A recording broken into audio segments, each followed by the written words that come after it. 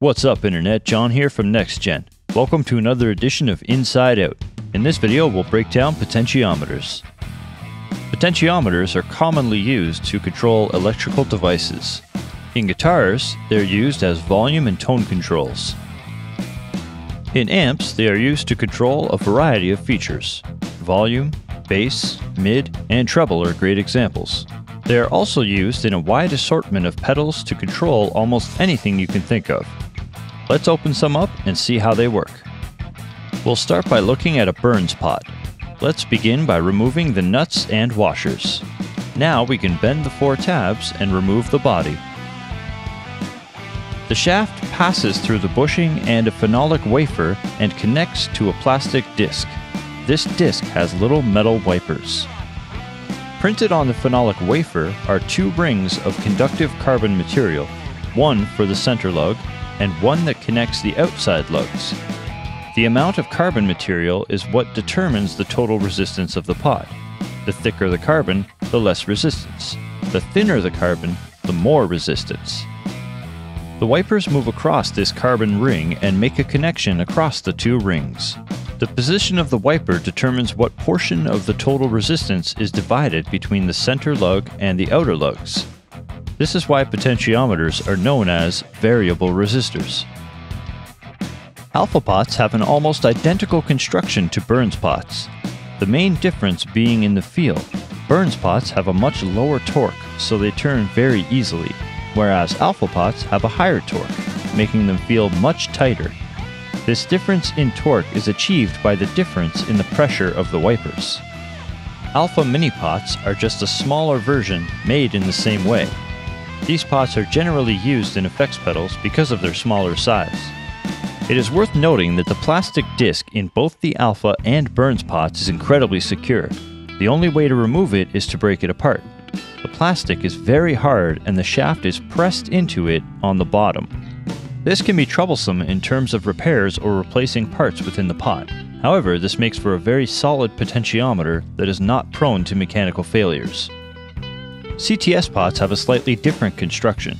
We can open them up the same way, but they differ on the inside. The carbon ring is printed on its own layer of phenolic and clamped into place by the outside lugs. The inner ring and center lug are one piece of metal and the ring portion is elevated. The wipers make the same connection as they do in the Alpha or Burns. They only differ in their overall shape.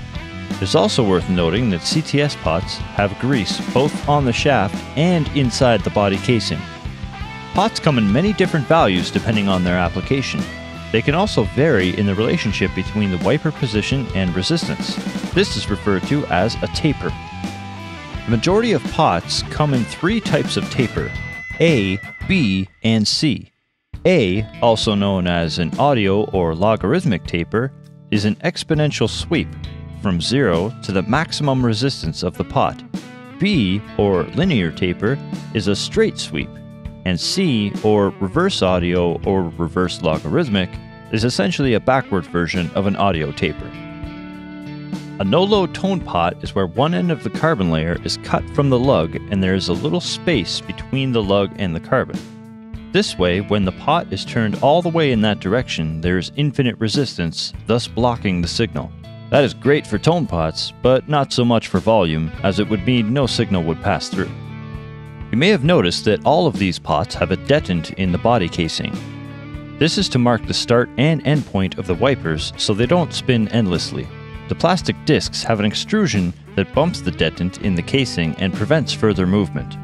Pots come with many different shaft types, but the 3 most commonly used on guitar equipment are solid shaft, coarse spline split shaft, and fine spline split shaft. Solid shafts are usually 6.35 mm in diameter and are smooth all around. These types of shafts require knobs with set screws to tighten them into place. They are not compatible with push-on style knobs. Coarse spline split shafts, sometimes referred to as import split shafts, are 6 mm in diameter and have 18 vertical grooves known as splines, as well as a cutout center portion. Fine spline split shafts, sometimes referred to as USA split shafts, are similar to coarse spline but have 24 vertical grooves with the center cutout. Split shaft pots will work with knobs that have set screws but are designed to be used with push-on style knobs. Be sure to pick the correct knob for the type of shaft on your pot. The most common issues with pots is that they can collect dust and dirt inside. This will cause them to sound scratchy when they're turned. To fix this, you can spray some contact cleaner inside the pot and rotate it back and forth to spread the cleaner. If that doesn't work, you can always open it up and clean all the tracks and wipers with the cleaner. A highly recommended cleaner and lubricant is Deoxit. Some people have mentioned using WD-40, though it is our recommendation that you do not use WD-40 inside pots. It may be a temporary fix, but it will ruin the pots over time and you'll end up having to replace them. As mentioned in our previous videos, electromechanical devices like pots and switches can be damaged by high heat from a soldering iron. Careful and efficient soldering technique is always a must. Thanks for watching. That concludes this edition of Inside Out. Hopefully we were able to help you better understand how potentiometers work. Click the like button if you enjoyed the video, leave us a comment and let us know what else you'd like to see us break down in this way. Don't forget to subscribe to our channel for future videos.